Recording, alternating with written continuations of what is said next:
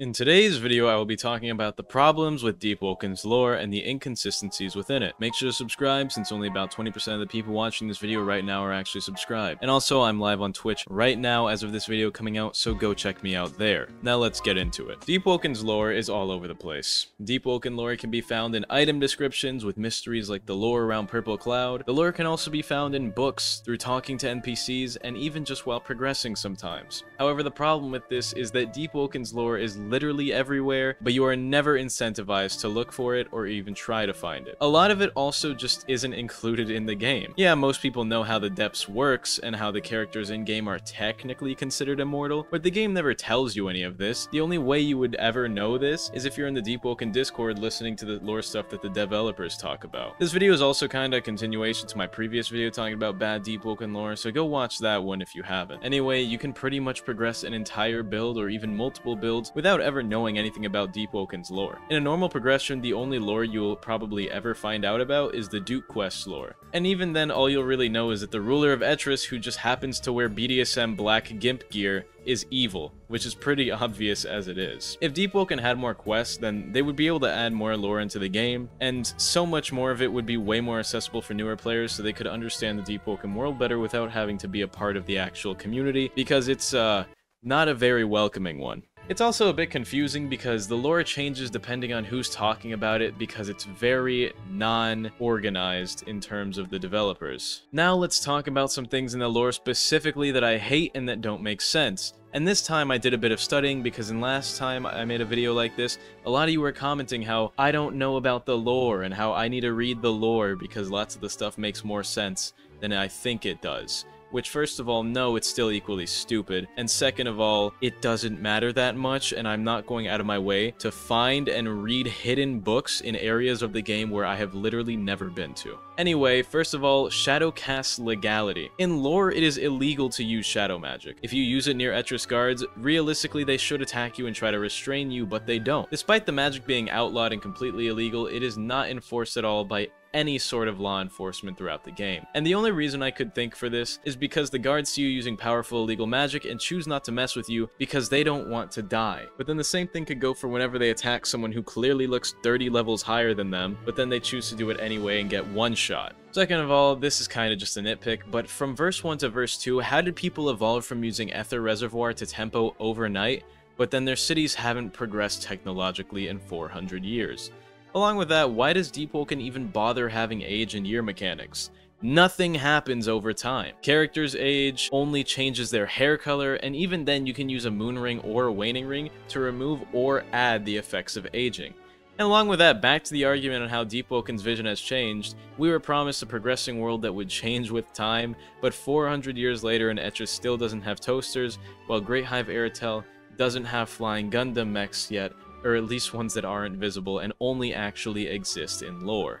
Anyway, next up, racism is once again gone. Not entirely relevant, but lots of the factions were supposed to be racist, which from a lore and gameplay perspective would have been really cool, because if your race affected your standing from certain factions and gave you buffs or debuffs in friendly areas or better shopkeeper prices, it would have given the races in game some use that doesn't crazily benefit PvP while shifting the meta, while still being cool and unique, rather than the only good race in the game spawning with a glider and every other race does absolutely nothing else. Recently, Hive was also revealed to have gone past their elitist views in the past 400 years because they're no longer racist. This means that in 400 years in the Deepwoken world, entire civilizations can progress socially, but not physically or technologically. Along with that, Hive has plasma cannons and life weave magic, which is hidden from all non-Hive sources. But not even the most trusted of Hive's soldiers are given any actual weapons because they still have the same boring weapons everyone else has while their robots are shooting lasers at me. Like, damn, how are you gonna have flying mechs that shoot plasma cannons and big mini nuke like Gundam robots, but you can't give your soldiers some real weapons? To me, it sounds like Hive is hiding something, and maybe they're actually broke and we don't know it. Next up, why can Alpha Sharkos teleport with Tacit? There's no real lore behind it. Alpha Sharkos are just able to use Tacit with no real reasoning behind it. And why is there just a rogue Hive construct in Mini-Teresa? I feel like, one, it just shouldn't be there. Mini-Teresa. The Ice Island. Okay, and also, if it was sent there, why wouldn't the Ministry go kill it or something and try to study it so that way they could understand life weave magic better? The players are able to kill it, so I feel like if you were to get like 9 or 10 prophets, then you could probably have them kill the golem hive mech construct. Now back to the real lore stuff. In one of the lore books known as the Gods of the Machine, it explains that in order to learn Shadowcast, you need to put a person in a machine and extract the energy from their body to make the attunement potion. But then, instead of the devs making a cool PvP-based quest that would unlock Shadowcast, you bring 5 Umbral Obsidian to a shady, weird woman hiding in the depths. Which is kinda dumb, because you're gonna have all this lore explanation and hype around how Shadowcast exists, but then you're just going to make it a fetch quest for 5 items that aren't even rare? I mean, unless, you know, that got retcons like everything else that didn't make it into the game, but who even knows at this point? Also, why isn't Railblade enchantable? In lore, weapons imbued with an attunement aren't enchantable, because they're already technically enchanted with the attunement that they use and hinder power through. However, Railblade's flame isn't done through an enchant, and is instead harnessed through an application of the user's magical ability. It's all artificial flame, it's not enchanted with the flame attunement. So what is the purpose behind us not being able to enchant the Railblades? I know it's balancing, because they don't want to put enchants on a legendary weapon, but you guys can't just make the lore inconsistent for the sake of balancing. Maybe say that it's made out of a weird metal that harnesses the flame charm better, and that metal is immune to any sort of modifiers or enchants. But don't just do it without explanation, because legendaries can't be enchanted. Along with this, it's the exact same for Light's Final Toll. It literally just isn't enchantable for balancing, but there's no real application or reasoning for it. Anyway, up to Tacit. Tacit is meant to let you turn invisible, but with Tacit Dropkick and also the Alpha Sharka, which I talked about earlier, it just gives you the capabilities of short-range teleportation. Why does it do this? Why is it possible? And let's say it's not teleportation, you're just going invisible and running really fast. Why can't I move at that speed regularly? Also, I know I talked about this earlier, but I forgot to mention, Shadowcast magic is illegal. All shopkeepers sell the item that is used to train Shadowcast, and they just have it sitting out in the open with all the other attunement items. If Shadowcast is supposed to be illegal, then why are they just casually selling the items meant to train the illegal magic? Even with lore speculation, Silent Heart still doesn't make sense. First of all, a being can't live without the song being imbued into them. Without the song, there is no life. So you should hypothetically die if your body doesn't have any song within it. Yet Silent Heart exists, which makes your heart outright deny the song.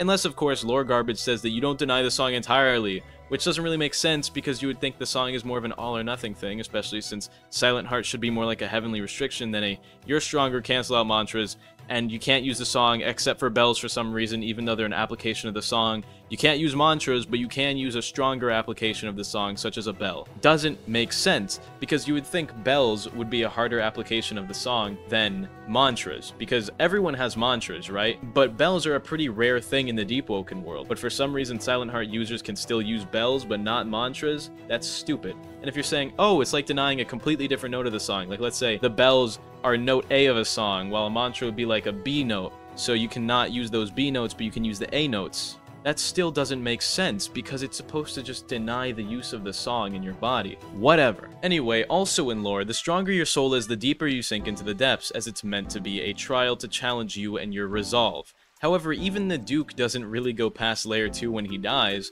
which in lore, every time the Duke dies, he comes back from the depths. So bro has like thousands of drowns by now, and his weak-ass soul is still only dropping him down to layer 2 at worst, which we know because he says, that wretched city will never hold me, as in either Selter or floor 2 of layer 2, which are the only 2 cities in the depths that we know about at least. So, your soul is weak, buddy. That's gotta be embarrassing. I just exposed the Duke like that. There's almost zero explanation to Songseeker's changing from verse 2. Sunseeker had an entire biome change with the addition of the Rotlands, and a meteor fell from the sky, but there is no acknowledgement of any of this within the game at all, unless it's supposed to be the celestial death that caused it, which is again, super out of the way and hard to figure out, and you would literally never know that that happened without purposely trying to figure out what happened and searching through their Discord. Anyway, Kenneth is in layer 2. This means Kenneth's soul is either equal to or stronger than the Duke's soul, first of all. Second of all, interestingly enough, this could have been a huge chance to add a really cool quest to save Kenneth from the depths, and Archmage and Raguzer sadly didn't do it. And also, why did Kenneth get folded by the Etris guards if he's strong enough to live in layer 2, meaning he's stronger than the Kyr's guards? And the Kyr's guards are definitely stronger than any guards in Etris, so I don't understand how Kenneth got folded by 2 black-wearing guards in Etris, but then he's happily living down in the Kyr's city. Anyway, the Ministry's first prophet is down in like layer 9 or something, losing his mind, but we have no knowledge on any of that for some reason. Like, why can't we go down to layer 9? Why did you guys release a game without all the content that's in the lore? I really don't appreciate that, because now I want to go down the layer 9. What's that going to be like? Is layer 9 just going to be the Alldark from Rogue Lineage, and he's just chilling down there with the Abyss Walker trainer whose name I forgot? Someone leave it down in the comments below. And also, can we just talk about how evil Claris is? I know a lot of you call her Mommy Claris and stuff like that, but she's a bitch, bro. Captain Orlando is a chill dude. He helps you out in the tutorial and everything, but a small disagreement happened between him and Claris, so as retribution, she sent him down to Layer 2 and banished him there, exiling him from the depths, which is already hell. She exiled him from basically hell, sent him to worse hell, and said, hey, come back to hell and we're gonna kill you. Bro is way too chill for that. There's no way in hell he deserved that. Claris is a mean bitch for that, and I will never forgive her. Hashtag boycott Claris, hashtag fuck Claris, but not in the good way. And also, Captain Orlando ate a piece of a drowned god, and he's a beast. Captain Orlando is badass. He probably beat Chaser. He can easily survive in Layer 2, Floor 2 against the Kyr's guards, which we know because he's been down there for a long time, and he even survived the bombings unscathed. Captain Orlando is the GOAT of Deepwoken. He is the true main character, okay? He is absolutely the GOAT of Deepwoken, and I hope we see a Captain Orlando revenge sequence where he, like, boom, he reaches through Claris's chest and rips her heart out of her chest, and then he holds it in the air and he kills her, and then he takes over the divers, and then he becomes a pirate like that because he's already banished from, like, Etris because he's a famed pirate. So then he just ends up becoming like another superpower down in the depths. That would be cool. And he's also a better character than Claris, so why not replace her, you know? Anyway, the Legion is stated to be a world superpower that can rival the Authority. However, unlike the Authority, we barely know anything about them. The reasoning for this is actually because the devs don't like the Legion as much as they like the Authority, and therefore didn't write as much lore for them. The Lord Regent hasn't moved an inch off of his chair in the last 400 years. Could you imagine the Prophet's ass print? Oh my god, that legendary artifact is worth giving a sniff. Vision Shapers are still attacked by owls despite making a pact with their entire hive mind for illusory powers. Make it make sense. Claris basically created an entire attunement in the form of Dawnwalker, yet Dawnwalker is only an oath with a few moves. Still though, fuck Claris, and not in the good way. And also, how does the Deep Drill not break as soon as most people step onto it? Knowing Deepwoken players, half the people in the Deep Drill probably weigh 600 pounds.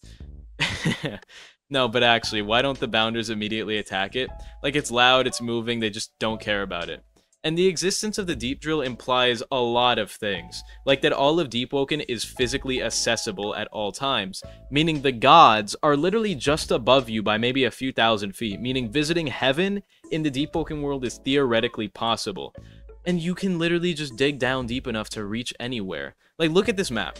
This is Deepwoken's universal map. And Deepwoken's universe, first of all, is semi-mirrored for some reason. So flying up will take you to heaven, but also if you go past heaven too high, you'll end up in the depths again.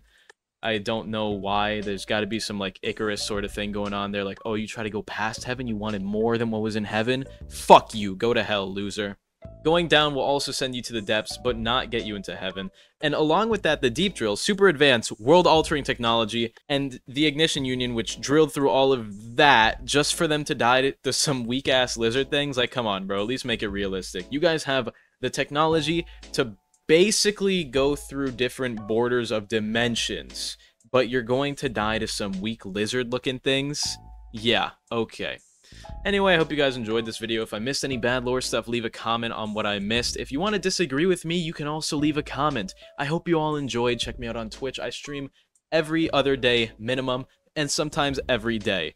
I love you all. Have a great day, and goodbye.